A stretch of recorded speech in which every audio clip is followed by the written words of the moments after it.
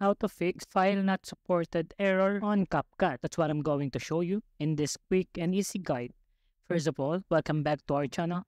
In this video, I will teach you on how to actually do this. So make sure to watch every second so you won't miss anything. So let's start. So now you're experiencing the file not supported error here in CapCut.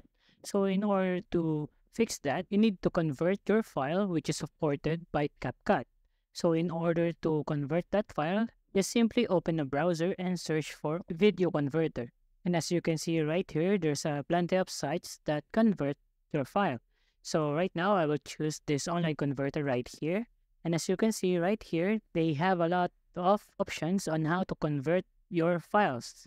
So I will choose video converter, of course. And as you can see right here, they have a lot of file format for videos.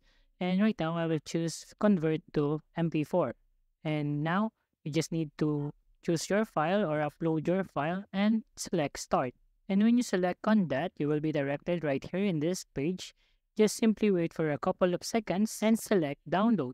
And now just simply go to your downloaded files and save your files to your document.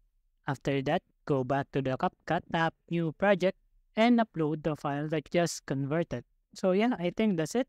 If you find this video helpful, please leave a comment down below, subscribe to this channel, and like this video. See you next time.